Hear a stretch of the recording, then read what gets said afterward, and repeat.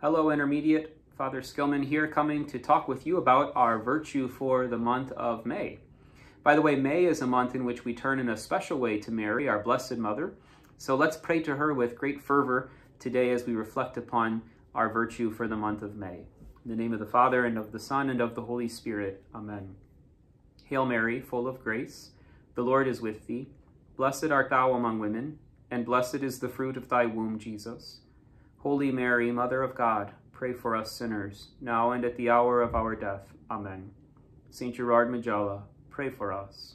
In the name of the Father, and of the Son, and of the Holy Spirit. Amen.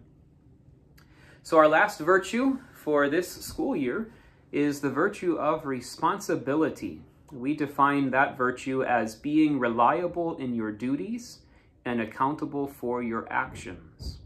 And so I decided to make this video right here next to my good friend St. Joseph. This is a statue of him that I keep in my office, because I think he's a great model for us of the virtue of responsibility. You've got another model in your virtue curriculum this month, St. Henry, and I certainly encourage you to maybe look him up and learn a little bit about him and why he's a model of responsibility.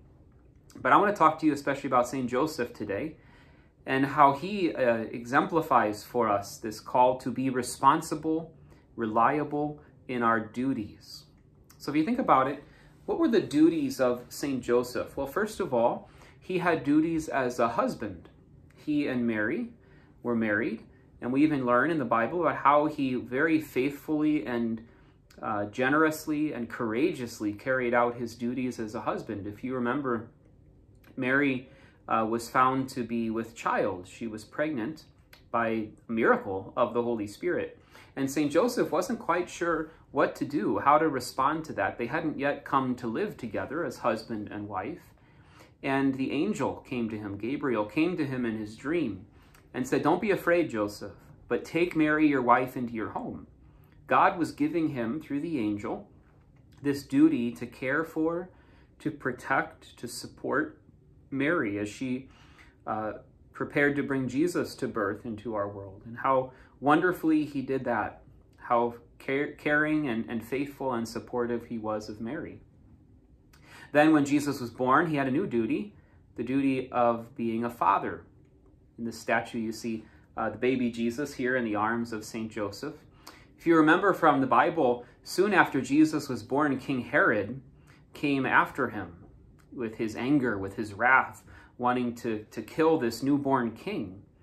And so the angel warned St. Joseph again in a dream and said, "Take the child Jesus and his mother and flee into Egypt, run away to keep that baby safe from Herod." And so that's just one example of the many ways that Joseph, often having to make great sacrifices, cared for Jesus as a father. As he grew, he taught him and fed him and clothed him, gave him a good home. He was reliable in his duties as a father. And the third way that, the third duty that Joseph had, St. Joseph, was to be a worker. He was a carpenter. And so he built things out of wood for people who needed them. And people would come and place their orders, and he was very responsible in fulfilling his duties to those people who had asked him to do these things. And that fulfillment of his responsibility as a worker was also the way that he continued to provide for his family.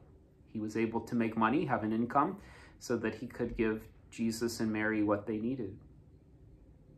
So Joseph is a responsible saint that we can learn from about how we can be reliable in our duties. Think about your life now. What are your duties? Well, you have duties as a student, right? That's kind of your job, if you will, at this time in your life. And so responsibility is all about, reading what you're assigned to read and doing the homework you're assigned and preparing well for your tests so that you can learn, so that you can grow in wisdom and knowledge as a student. Summer's coming, and it's a time when you're not formally in school, but hopefully even into the summer, you'll continue that work. You'll continue to look for ways to be reliable in your duty as a student, to learn and to grow. You also, of course, have duties to your family, to be a good son or daughter, a good brother or sister in your family. You probably have chores around the house that you have to be reliable in doing, and also just that call to be present to your family, not to have your head always buried in a screen, playing video games or watching TV constantly, but making time to just be with your family, to give them your love, your support, and your presence.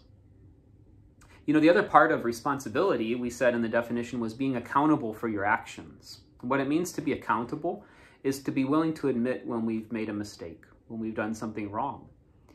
And we all struggle.